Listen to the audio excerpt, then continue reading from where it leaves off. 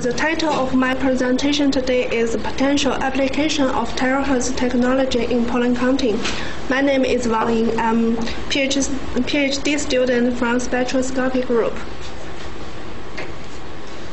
Today's presentation will be given as the following three main parts. The first part is polynosis. In this part, I will introduce some background knowledge about polynosis. For example, what is polynosis and what's the mechanism behind polynosis? After this part, I will introduce some methods that have been studied for pollen counting. And in the last part, I will introduce some ideas about potential usage of terahertz technology in pollen counting. To most of people, spring is a nice and amazing season that represents hope and vitality. But to some people, the world in their eyes is less beautiful and romantic as it should be, because they need to pack a lot of tissues for their runny nose and endure the itchy feelings of their watery eyes all the time. That's the typical symptom of pollinosis. Pollinosis is an allergic reaction to pollen grains that emitted from grasses, trees, and flowers. Usually, airborne pollen grains invade human body through airways, for example, nose, eyes, and mouth. On contact with mucosa of airways, the soluble allergen will be eluted from pollen and diffuse into mucous membrane to trigger the allergic reaction. Actually, the pollen itself is harmless to human health, but our immune system misjudges it as a threat and take a complex set of action to defend it. When pollen allergen enters the human body for the first time, it stimulates the human body to produce IgE antibody. IgE antibody will attach to the pollen allergen to neutralize it. The next time when same variety of pollen grains invade the human body, our immune system will produce a large amount of IgE antibodies. These IgE antibodies attached to the pollen allergen will circulate throughout the bloodstream to a certain type of cells that contain many chemicals that can cause inflammation. That's the mechanism behind pollinosis. Because pollinosis is difficult to completely cure, the pollen forecasting is very important for allergy patients. In Japan, more than 1/4 of the population is allergic to Japanese satin pollen. And in order to help allergy patients to develop more effective avoidance measures and promote better management of pollinosis symptoms, pollen report is usually given on the weather forecasting website based on daily pollen counts. Until now, the most widely used pollen counting method is based on morphological characteristics of pollen grains. Researchers need to distinguish target pollen species and count them under microscope. Pollen samplers are usually collected by Durham sampler, on which a glass slide coated with adhesive Vaseline is fixed. Microscopic examination is performed after staining the pollen grains by some chemical dyes. This is a mainly used method, but the process strongly depends on the observer's subjective judgment, and the process is time-consuming and labor-intensive. A newly developed pollen counting method is called as halogen immunoassay, which is based on the specific binding between antigen and antibody. In this method, an adhesive tape is used to collect the sample pollens in the air. Then, protein binding membrane will be laminated to the tape to conform a sandwich construction.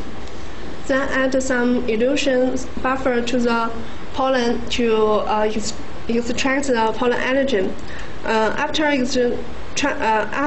extraction, the protein binding membrane will be blocked to prevent binding between antibodies, and weakened protein binding sits on the membrane. Then first antibody will be used to recognize pollen allergen, and the second antibody with label will be used later to detect the first antibody. Then after adding some staining agent, hollow around the pollen can be seen for number counting. Although this method avoids the tedious pollen species discrimination work, but the counting process still needs to be conducted by under microscope. So I was wondering if we can establish a correlation model between pollen number and some indexes that are convenient to obtain. This is more efficient to monitor the pollen distribution in the air. So my research goal is to find a fast, simple method for pollen counting. Because terahertz wave corresponds to intermolecular vibration, so it has potential for detecting binding between pollen allergen and antibody.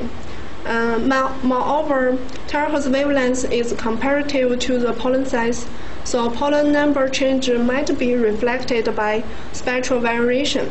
For example, the transmittance of metallic mesh is distinguished by its deep configuration, and the deep frequency is very sensitive to the refractive index on the refractive index of material on the metallic mesh surface. So in the ideal situation, before and after different quantity of pollen added to the metallic mesh, the corresponding deep frequency shift should be observed. Then based on the correlation model between pollen number and frequency shift, a fast, simple pollen counting process should be realized. So based on this hypothesis, I choose Japanese center pollen as my research object. Japanese center pollen is a major cause of pollinosis in Japan. As it shown in this picture, Japanese center pollen has almost spherical appearance with a small tip, and its diameter is around 30 micrometer. And on the surface of Japanese center pollen, there are many small particles called Ubish bodies, and the major allergen of Japanese center pollen is inside of these small particles. Because my research objective is to realize pollen counting, and the detection process is based on the allergen and antibody interaction. So there are two basic questions that I need to make clear of. First is whether there is enough attachment strength between pollen grains and Ubish bodies, and the other is whether there is enough binding strength between allergen and antibody. These two conditions directly decide whether the relatively huge pollen can be captured by the antibody. And the simplest way to make sure about that is to directly observe the possible phenomena under microscope. So firstly, I will fix antibody on some linker layer, and after some steps, add pollen solution on the linker layer and directly observe the phenomena under microscope. If the whole pollen can be successfully captured by the antibody, the future research work is possible.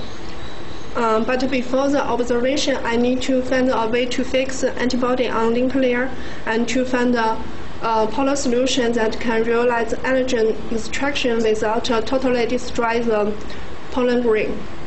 So the next step I will do is to make clear about antibody fix methods, get familiar with device operation and chemical solution preparation.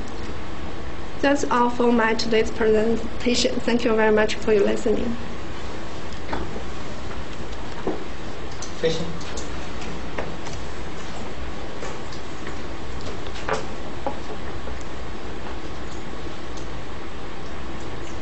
Go.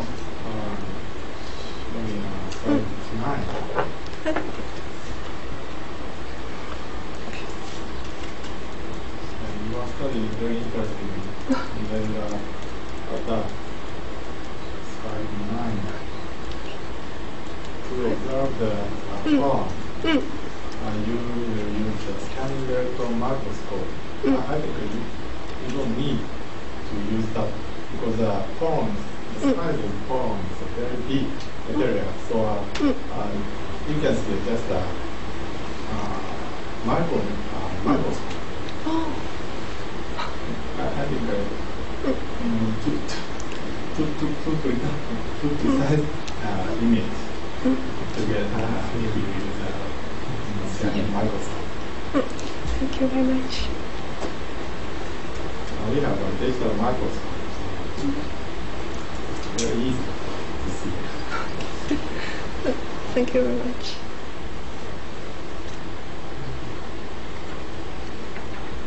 Anyone else?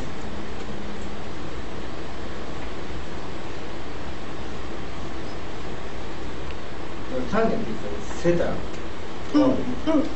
Japanese is a power. You have a polarization? I don't want to have. That's good. I heard the theta hormones come usually February to March. Then after that, April, another hormone comes from the mountain. I don't know how big size, how big among kinds of hormone size is. Similar with that, 30 micrometer. Yeah, pollen size varies from 10 micrometer to 100 micrometer. Quite big, 100 micrometer, 0.1 millimeter. Maybe. Yeah, visible.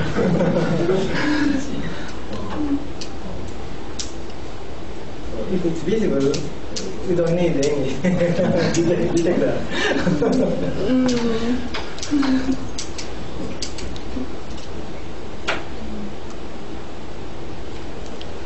Any other question?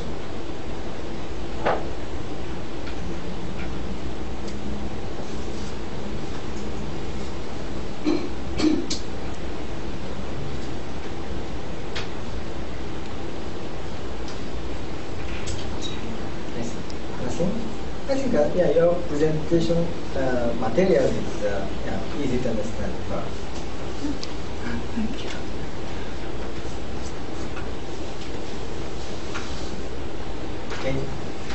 Okay, thank you very much.